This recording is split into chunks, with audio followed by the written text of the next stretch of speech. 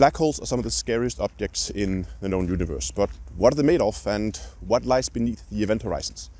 Of course, you can't talk about black holes without also talking about gravity, and therefore we're going to start a little bit closer to home, namely here on Earth. As a kid, you have probably been out playing ball with your friends, and you would maybe also try to see who could kick the ball the highest. You would have an intuitive understanding that the harder you kick the ball, the higher it would go. So you can imagine that you could kick the ball so hard that it would leave the Earth's atmosphere, never to return. Now the velocity where that happens is called the escape velocity. For the Earth, that is around 11.2 kilometers per second, or about 7 miles per second.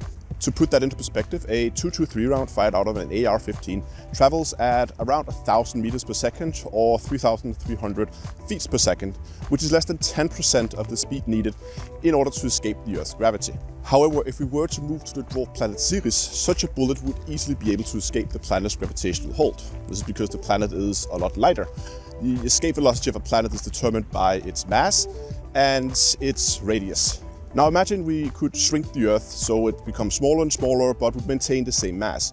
As we would shrink it, the escape velocity would go up and up and up.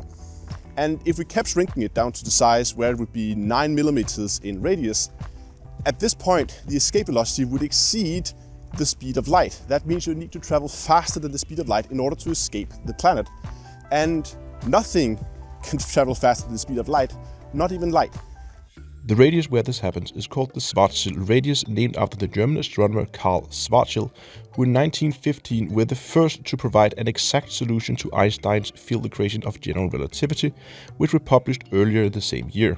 It was as part of this work that he was able to derive the Schwarzschild radius for non-rotating black holes. But not only that, the same year he managed to publish another paper on quantum theory, all while serving at the front in Russia in the First World War, where he helped with artillery ballistic calculations. So far in this video I've been using the Earth as an example, but obviously black holes are not made out of planets. They are the result of a supernova explosion that happened at the end of the life of a massive star. When these massive stars reach the end of their life, they go through a phase where they will gradually burn heavier and heavier materials, and eventually the outer layers of the star is expelled and the stellar core collapses in on itself. And we're left with this neutron-rich core that will either result in a neutron star, or for the heaviest of stars, where the core manages to collapse within its own Schwarzschild radius, we're left with a black hole. We can't get any information about what happens inside a black hole, so there's no way for us to know if the mass contained within a black hole lies just beneath the event horizon or is compressed into the center. Therefore, scientists will often describe a black hole as a singularity, a point in space with no physical size, only described by its Schwarzschild radius and its mass.